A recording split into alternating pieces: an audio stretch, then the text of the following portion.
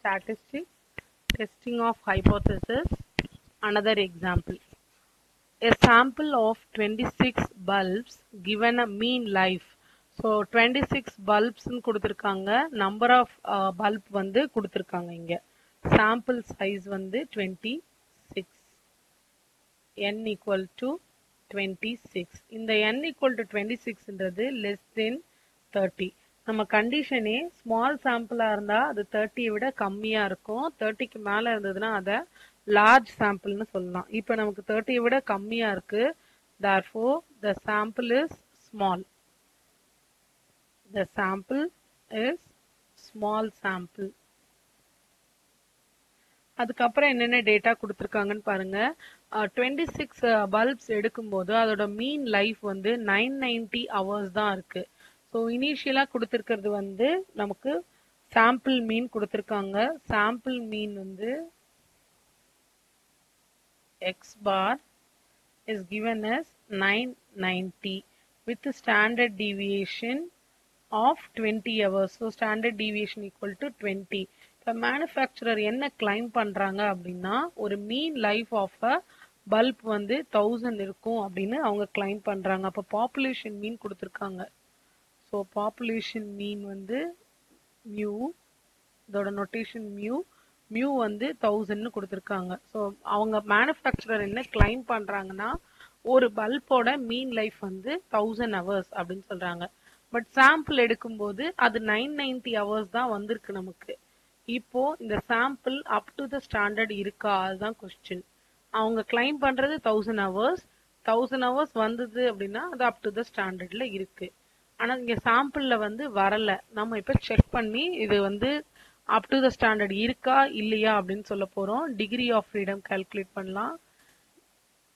Degree of freedom, degree of ஃப்ரீடம்ன்றது n-1. n-1னா 26 minus 1 which is 25. இப்போ நம்ம நல் ஹைபோதசிஸ் எடுக்கணும். ஃபர்ஸ்ட் நல் ஹைபோதசிஸ் எப்படி எடுப்போம்னா கொஸ்டின்ல என்ன கேட்டிருக்காங்களோ அதுக்கு கான்ட்ரடிக்டரியா நல் ஹைபோதசிஸ் நம்ம அசியூம் பண்ணிக்கலாம்.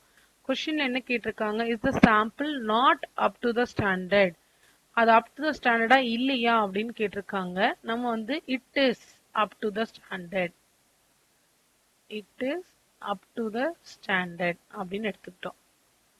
இப்ப இதுக்கு ஆல்டர்னேட் ஹைபோதசிஸ் எழுத போறோம். இப்ப நம்ம கொஸ்டின் பார்க்க வேண்டாம். இப்ப நம்ம ஆல்டர்னேட் ஹைபோதசிஸ்னா இதுக்கு கான்ட்ரடிக்டரியான கண்டிஷன் H1. H1ன்றது நம்ம என்ன எடுக்கிறோம்னா it is up to the ஸ்டாண்டர்ட்னு சொல்லிட்டோமா. அப்ப ஆல்டர்னேட்டா என்ன சொல்றேன், இல்ல அது வந்து ஸ்டாண்டர்ட் மெயின்டைன் ஆகலன்னு சொல்றோம்.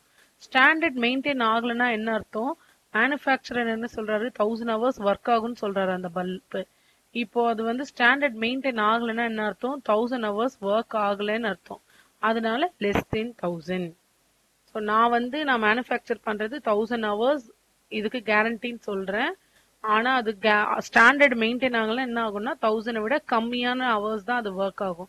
So mu less than 1000. Less than சொல்லும் போது இது நமக்கு லெஃப்ட் டைல். இப்போ இந்த கண்டிஷன் சாட்டிஸ்ஃபை ஆகுதா அப்படின்றத செக் பண்றதுக்கு டி டெஸ்ட்டுக்கு போகலாம். ஏன்னா நமக்கு ஸ்டாண்டர்ட் டிவியேஷன் மியூ எல்லாமே இருக்கிறதுனால டி டெஸ்ட் ஃபார்முலாக்கு போயிடலாம். D test formula X bar minus mu divided by standard deviation divided by root of n-1. So இங்கே எக்ஸ் பார் என்ன கொடுத்துருக்காங்கன்னா 990 மைனஸ் நம்மளோட mu value 1000 divided by standard deviation 20 divided by root of 25. இந்த value எல்லாம் calculate பண்ணும்போது நமக்கு என்ன கிடைக்குதுன்னா 2.5 அப்படின்ற வேல்யூ கிடைக்கும். Minus 2.5. So modulus of D is 2.5. நம்ம நெகட்டிவ்ல மார்க் வேல்யூ எடுக்க மாட்டோம், ஏன்னா இது modulus of D. Modulus of D equal to 2.5. இது கால்குலேட்டட் வேல்யூ. நான் கால்குலேட் பண்ணிருக்கிற வேல்யூ 2.5. அடுத்தது டேபிள் வேல்யூ செக் பண்ணணும். டேபிள் வேல்யூ எப்படி செக் பண்ணா டிகிரி ஆஃப் ஃப்ரீடம் யூஸ் பண்ணி செக் பண்ணணும்.